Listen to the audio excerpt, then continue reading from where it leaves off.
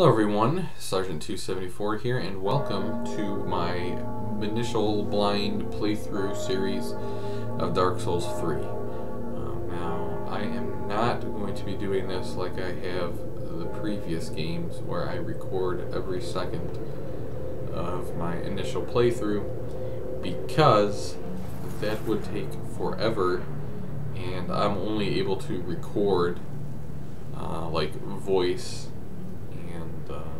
well, really sit down and record straight without interruption at night.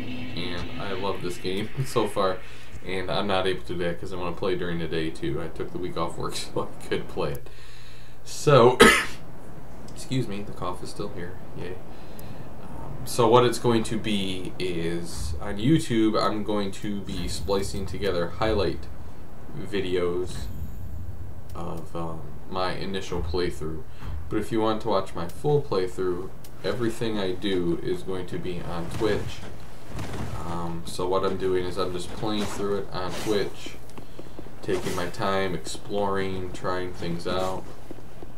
And what I'm going to do is I'm going to replay my broadcast on my computer, and then window capture certain highlights or lowlights of my playthrough, edit a video, and put that on YouTube. So all the future videos for Dark Souls 3 will be kind of spliced together. It's not going to be this, which is all exploration and a straight area. It's going to be tidbits here and there. So if you want to watch the exploration and everything I do, you can watch me on Twitch, or you can just go to my Twitch channel, and past broadcast there will be a ton of videos of me playing Dark Souls 3. So I don't expect anyone to watch me on Twitch, honestly, and that's not me trying to put myself down or lower my expectations, but there are a lot of really good streamers out there, Dark Souls people, and even non-traditional Dark Souls people that would be more interesting to watch. And plus, a lot of those guys need your support because they make their living doing that, and I don't. So, but if you did want to check it out or stop in and say hi, you're more than welcome to. Because every time I do play this game, during the day at least, it's going to be just me playing. And at night, it's going to be me playing with cam and commentary. So, anyways, let's talk about the game a little bit. I tried starting off as a couple different classes. I tried the Herald. I also tried Deprived, and I don't know. I wasn't feeling it with those classes, so I settled upon Assassin. And my first playthrough here, I'm a bit of the ways into it now. I've played it for 2 days now, I guess, when I'm actually recording from when I'm talking right now. This is initial gameplay, as you see right here. But I decided on the Assassin class because not because it came with magic spook right there, but because it was pretty good all around stats, and it came with the S stock as a starting weapon. And I absolutely love the S stock, although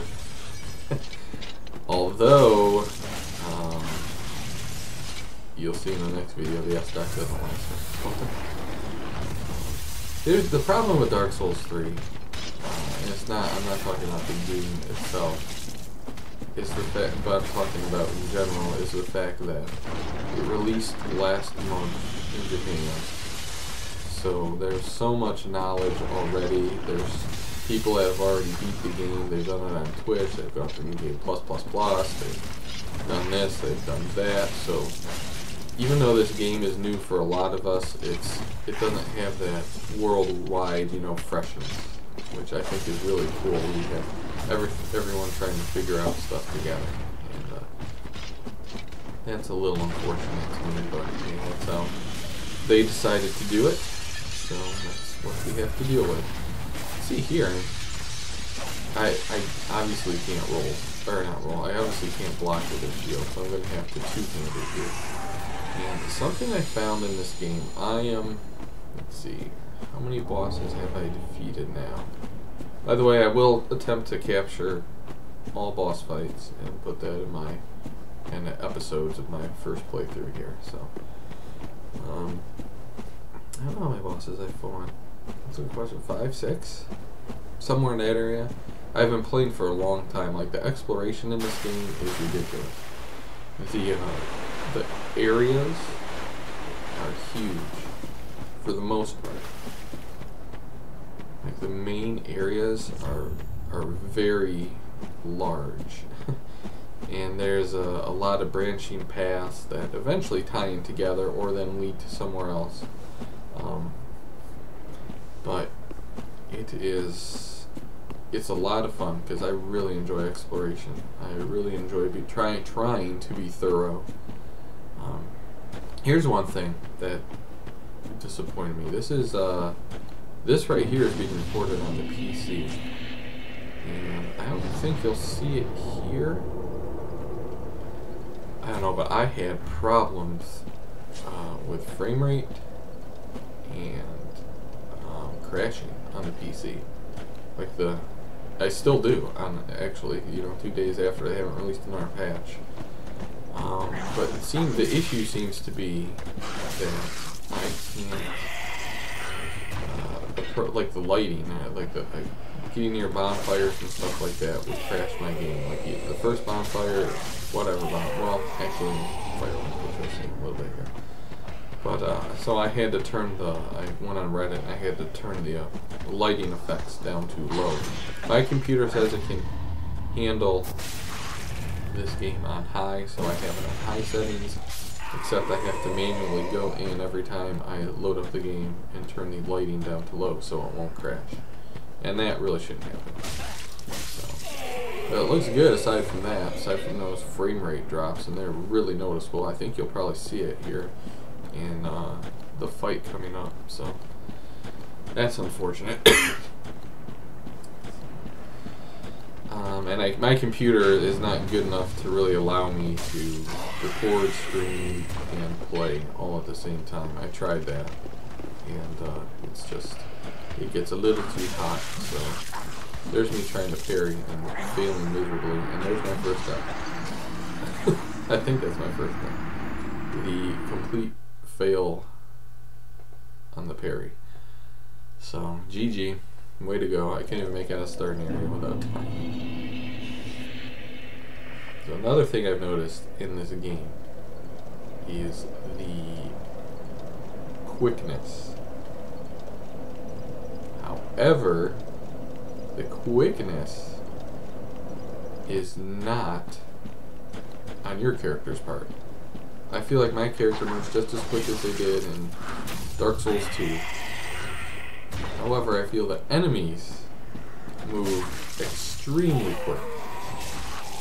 Like, the quickness, the movements, the attacks, the actions, the chaining of abilities, the enemies are a lot quicker and a lot more difficult to predict than Dark Souls, Demon Souls.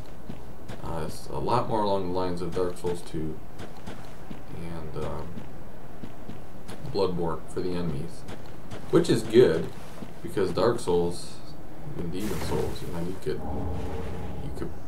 sit there and wait for a slow attack and then just parry all day long, which was fun. But so this makes it a little more challenging. I'm sure the more I play, the more familiar I get, and I may feel the same way about this as I do the other games, but it's going to take a lot of time to play through this game many times, let me tell you that, and learn all the enemies' tendencies, and that's fun. That's the fun part about this. See, the exploration even in this little opening area is kind of cool. So I'm really digging this game. I'm really digging some of the locations. Like I said, I'm only a couple days into it, and I spent most of the time just exploring. like those areas. So I haven't gotten whole. I haven't progressed a lot. However, I have lots of questions as to why some things are the way they are,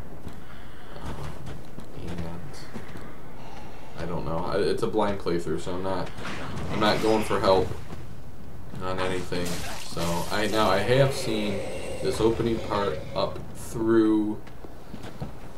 Let's see. I mean, whatever the demo or I've seen that. I know that the dancer. See, there's a frame rate stutter right there.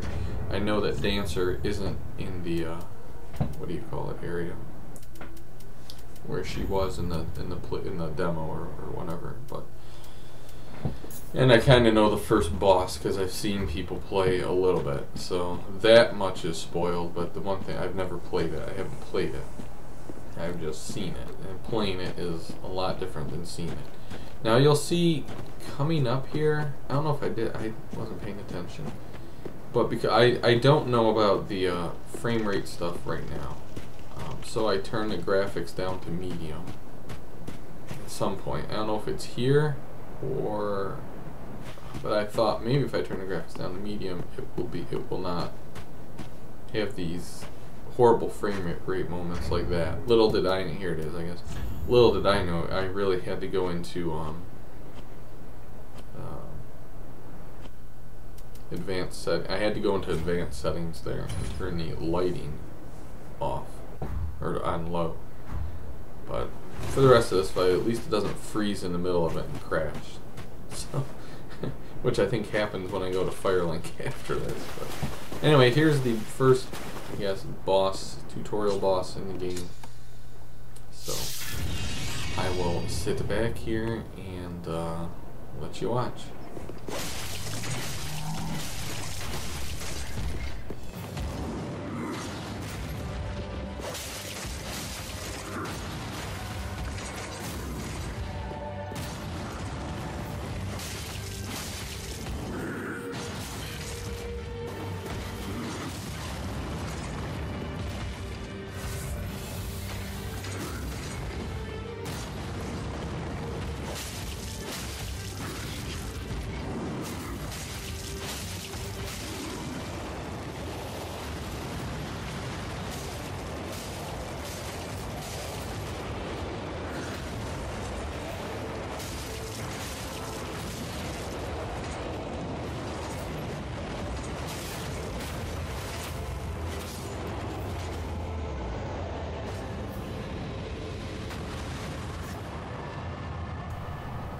Alright, so there you have it. First boss of the game down. Wasn't too bad. So I'm going to see you next episode, and a lot of that will be commentary that was live at the time. And yeah, I'll splice together some highlights and lowlights and important tidbits of my gameplay so far. So again, if you want to see full playthrough stuff, go check me out on Twitch or watch the past broadcasts, and you can see how I got to the point I did in my YouTube videos. So, alright, thanks for watching, everyone. I do appreciate it. Goodbye.